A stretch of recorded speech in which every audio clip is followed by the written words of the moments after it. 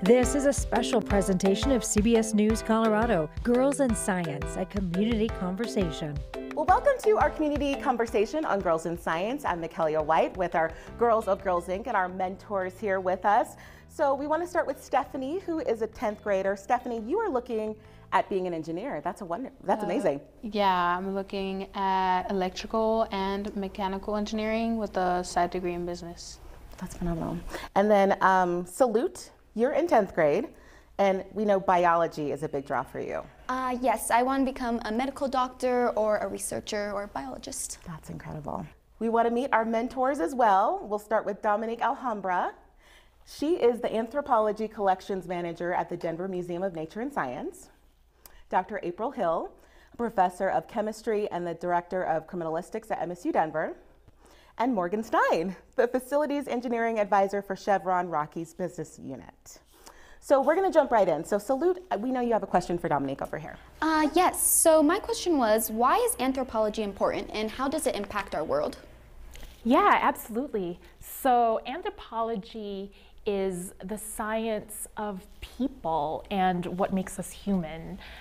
Culture and how we interact with the world, how we interact with each other in society, and all about, it can be about ancient cultures all the way to the present day. And that's what I love about the field, is it is the science of what makes us human. And I think the reason it's important is because people are not all the same. And we all carry different experiences and we live in different parts of the world and we lead different lives. And what I love about anthropology is that I get to study other cultures. And through that, I think that we can put ourselves in the shoes of other people and empathize with other life experiences. And that just builds better connections for living our lives. And that's why anthropology, I think, is really important.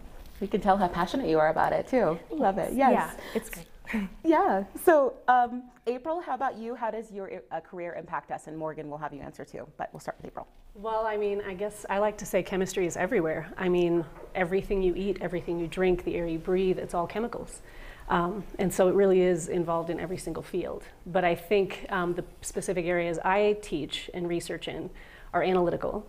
And that comes into play in a lot of fields. It's where we test samples to say what is in this and how much is there. If it's drinking water, is it safe to drink? And so, you know, that's one side of the coin for me. The other side is forensic chemistry, which is just chemistry applied to legal questions. So what's in this sample? Was an accelerant used to start this fire? Things that help us solve a crime and keep people safe. So, yeah. That's fascinating. Yeah. I'm gonna go too. I mean, energy is everywhere. So as an energy and oil and gas engineer, you know, we've seen over the course of time that we end up needing more and more of it. And we also need to do it better and better, cleaner and cleaner. So it's very present, but it's also very important to involve the innovation in it, to find new ways, to test new ways and make them safe and affordable for everybody. And that's one of the big things that I really love about working in energy, is that I get to see it all happen. Yeah. And I kind of know what's coming to you guys beforehand, which is pretty cool. But it's, you know, it's something that we're going to need, we have to need it. So how do we do it better? Right. Is like one of my favorite things about my job. Love that. So Stephanie, we know you have a question for April as well. Yeah, just a big question. Well, not really, but yeah. How was working for NASA like for you? It was amazing. I mean, I went to graduate school focused on forensic chemistry. I wanted to be a forensic scientist. But my dad had worked at the water treatment plant in my hometown, so water quality was interesting to me, and I just fell into this project where they were doing water quality analysis for spaceflight. So we were working on little membranes that they could take up to the space station and just use a syringe and pass a sample of water through, and they could tell by the color if it was safe to drink. And so to prove that that would work in zero-G, we had to test it in zero-G. So I got to fly 12 times on the Vomit Comet. I forget what it's actually called.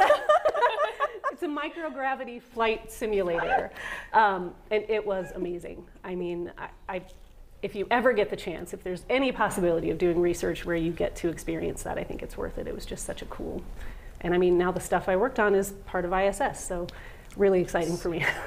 What was it like flying on the Comet too? It was like your body doesn't understand zero G's, so Right. I was convinced the first time I felt it that the plane flipped over, and I had to look out the window, and I was like,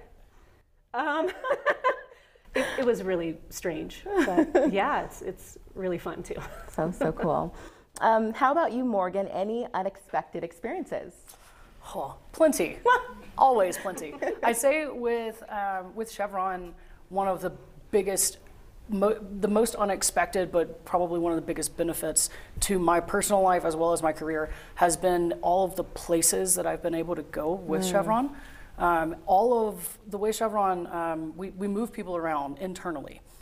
So you get new assignments doing different engineering aspects in Chevron business units all over. So I've gotten to not just see how energy engineering is applied in different, scientific ways, but also in different cultures, and how we engage in different cultures, and how kind of with the anthropology part, how do you tailor what you're doing to be beneficial, and how do you grow the culture around you? I've been involved with different STEM things, and yeah, it's been very cool. Very, very cool, and lots of great conversation here. We're going to take a quick break. When we return, some questions about what inspired our mentors as we explore Girls in Science. We'll be right back. Welcome back, everybody, to our Girls in Science community conversation. We're here with Salute and Stephanie with Girls Inc. So, Salute, how did you get involved with Girls Inc? How did this all come about? I actually first heard it from one of my friends who was also signing up for the program around 8th grade, and I'm really interested in STEM, specifically biology, so I thought this would be a great opportunity to learn more about it and be with a bunch of other young people who are also interested. Yeah. And some of my favorite parts have been being able to do an externship last year with a software company called House Call Pro. Wow. And we were able to learn about software development and even create a prototype of an app that we wanted. So I created like a fashion app that was kind of like Etsy, so you could like pick your outfits and like all that fun stuff. So yeah, that was like a really great experience too, to just like learn from others in the professional world, and even this interview as well is like such a great opportunity. So Obviously, you have a passion for fashion. I love your outfit. thank you. Yeah. Fabulous. Okay, Stephanie, and how did you get involved in Girls Inc? I got involved at Girls Inc. through a teacher. She was my 7th grade science teacher. Yeah. I was like, I really liked her class. We were learning about like elements. So she was like, well, there's this program and they're all about STEM, so you might like it. I signed up, I interviewed. My first year was during the pandemic. So we did that online the first year, which honestly I feel like was great because it just showed that Eureka was accommodating to you and the needs that the girls need, because they were able to provide those made packages that were delivered to you or that you could come and pick up, so you would still be able to participate from the safety of your own home.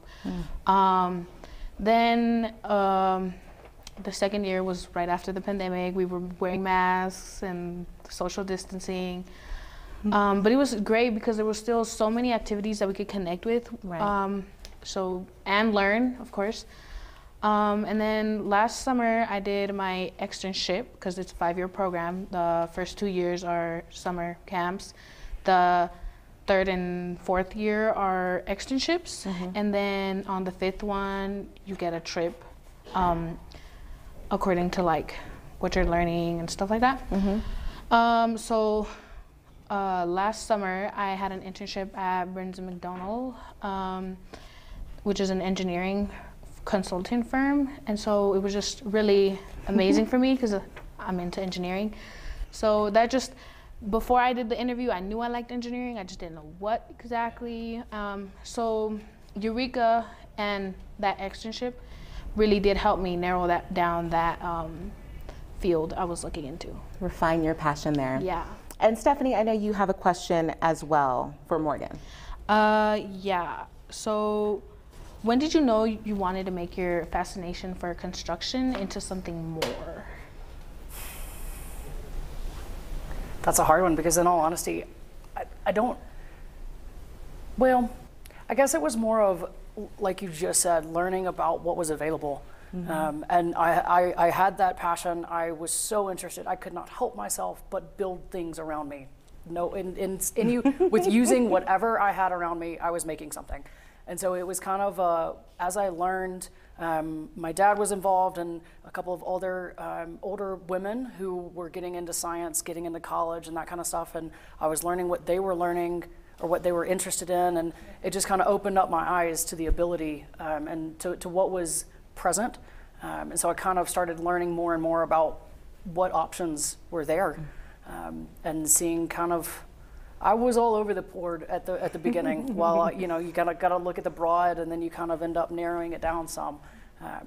But it was definitely learning what the opportunities were would be kind of where I was like, yes, this is what I care about. This is what I really like. I got a lot better grades in school in my engineering classes than in the other classes. So it was kind of clear. Yeah. And Dominique, I saw you nodding too. How did you kind of refine your interests, or what inspired you to pursue what you are doing? Yeah, I relate to a lot of what Morgan said. When I started at university, I didn't know what I wanted to do. And when you don't have a major selected, you can take all sorts of different courses. So I tried a little bit of everything, and I ended up taking an archaeology class, and I thought, oh my gosh, it is so cool that you can dig things and sites out of the ground and based on the scientific method infer what their lives might have been like. This is awesome. And so I started volunteering for one of my professors. She had a laboratory where we were analyzing near St. Louis that was 1,000 years old. And so it was so cool to hold these pieces of pottery in my hands and know that someone made this with their hands and used it. And that's what ignited my passion of, I want to work with anthropology collections. And April too, what inspired you to get into?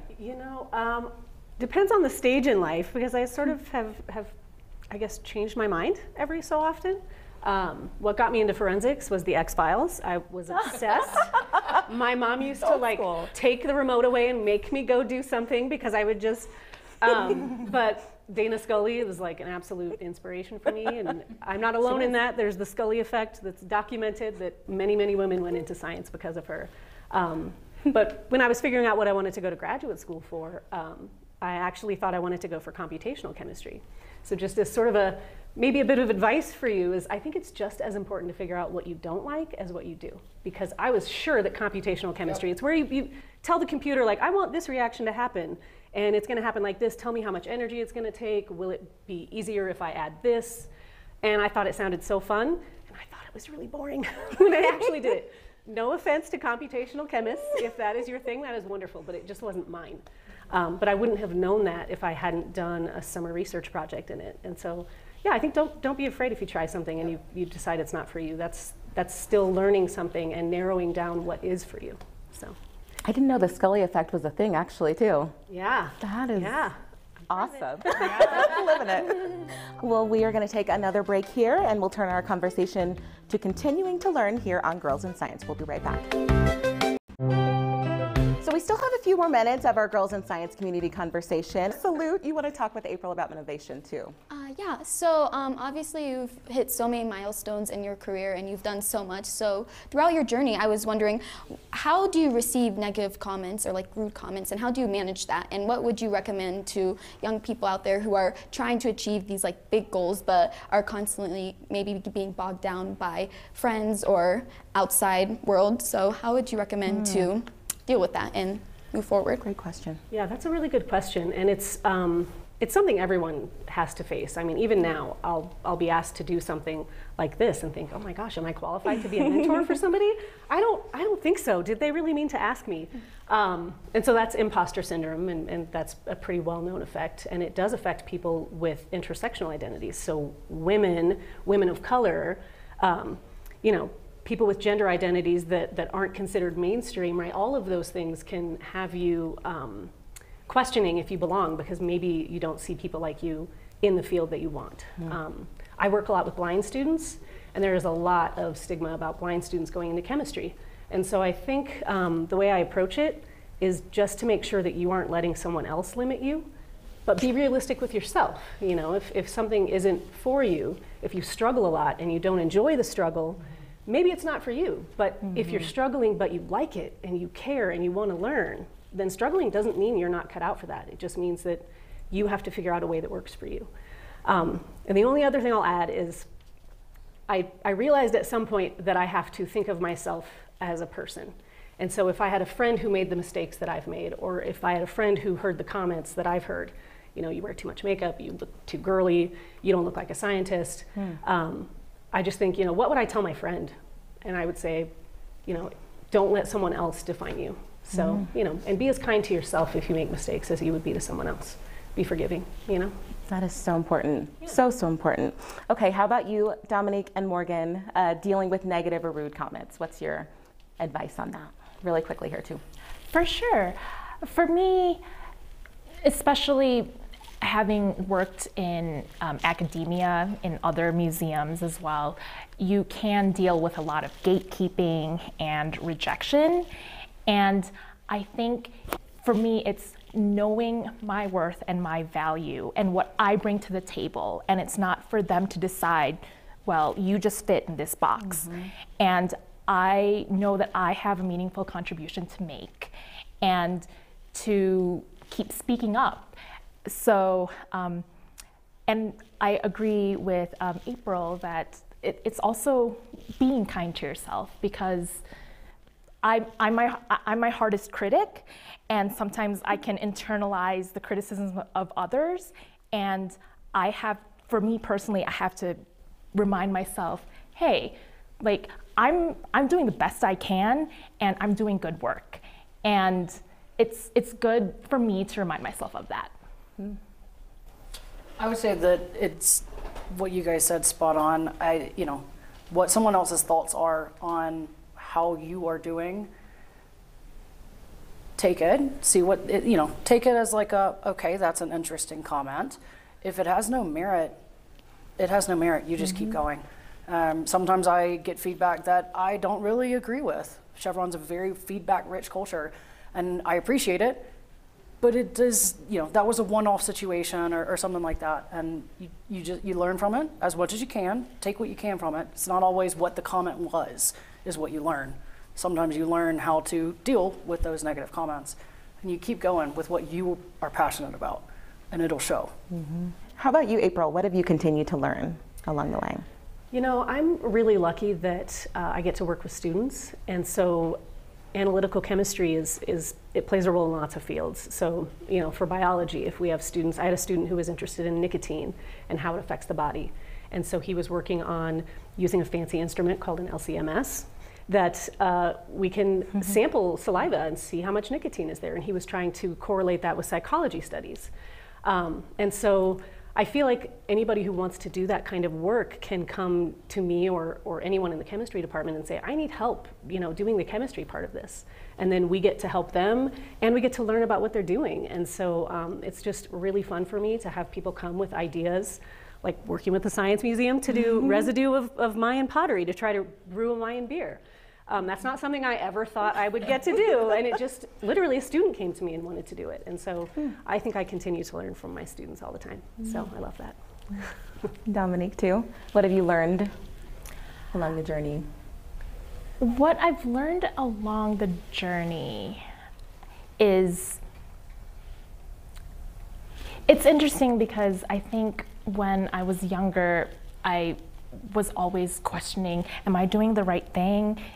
Should I make this choice? Should I apply for this job? Should I quit and go do something else and do something different. And I think it was learning to, I guess, trust myself and continue to persevere. And it's also that you don't have to, you don't take this journey alone. There's so many mentors out there, and for me also, the support of my family was huge. And it's reaching out to the people who care for you, who support you, and say, yes, you can do this. And they're your cheering squad, and it's so great to have a cheering squad. So yeah, for me, it's just as much of a professional journey, a personal journey as a professional journey. You have to have that community around you, just rallying around you and cheering you on. Yeah. So important. All right, well, this has been a really wonderful and enlightening conversation. Salute and Stephanie, thank you for those great questions. We're so grateful, we appreciate it. And Dominic, April, and Morgan, thank you so much for sharing with us. So wonderful. And remember, you can explore Girls in Science all month online and streaming at cbscolorado.com.